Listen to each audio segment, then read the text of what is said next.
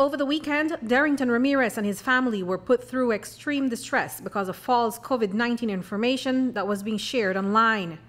Ramirez's baby boy was sick in the Southern Regional Hospital and, like many other patients, was swabbed for the novel coronavirus. He have asthma, he traveled with asthma, and he developed this cough over the weekend, and we took him to the hospital. So when we get there, the doctor and the nurses, the first thing as they get there with them kind of symptoms right now, they feel like that is COVID-19. So they say all the symptoms here they show towards that, right? So they said they have to run some tests on her, and that's what they did. The baby's result was negative for the virus, but before the family received the official news from the Ministry of Health, this irresponsible post was made online. It claimed that a 4-year-old baby boy from Sarawee Village in Stann Creek was confirmed as the first case in Belize, but that wasn't true. Ramirez and his family were easily identified because of information shared even about his job. That post brought on death threats and additional stress to the family. Derrington Ramirez says that it was tough to deal with. Somewhere, somehow, somebody posts up something that it is confirmed that he has this COVID-19. Now, that gone viral. And that's where a panic starts with the family, with neighbors and different people where we come in contact with. And these allegations are very serious. People don't understand. When they do things like that, they put people's life in a jeopardy. Because I get certain calls where people they talk about, oh, we are combined on the house because they spread this virus. First, I get some, I know you know where they get my number from. They call me private. And I have at least about 6 or 7 private calls where we hear that have the COVID-19 over there at Sarawee, and we hear that you and your picnic, and with the clown come burn down on the house, if we meet you out a road, we are doing this, and now they had me on my guard, that they would have me kill innocent people because I'm at home and you come and you look suspicious. I have a licensed weapon where I do something to protect my family.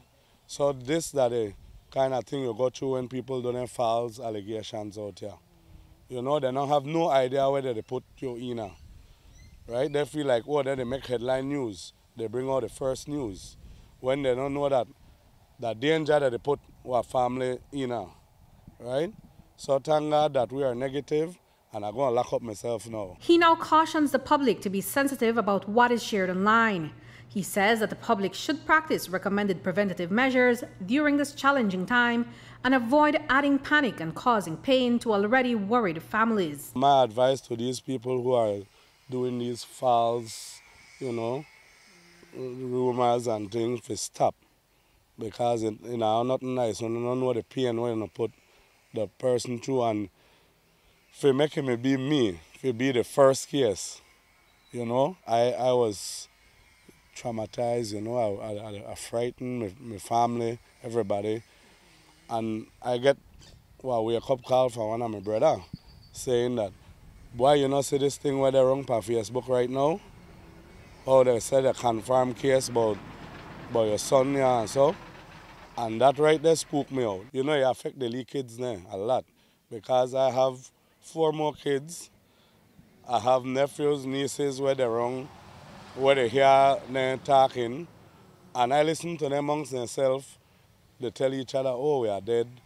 And they're it spooked me out, So, yes, it was very, very sad and painful that, my little boy that they punish with me one different sickness than this COVID-19, and people going and say these rumors. Today I feel much better, the results are out, and thank God for that, and I pray for other families, and everybody follow the protocol, wash your hands, stay inside, and hopefully this thing pass away one day. The false information caused the Ramirez family a great deal of stress over the weekend and should serve as a caution to persons posting and sharing inaccurate information online that can endanger lives.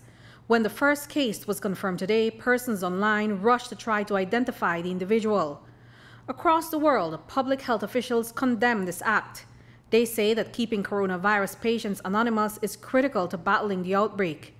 To reveal the identities of people, dead or alive, who have contracted the coronavirus can have far-reaching implications. While the novel coronavirus is a pandemic, health officials will not out patients for many reasons, including that it violates confidentiality.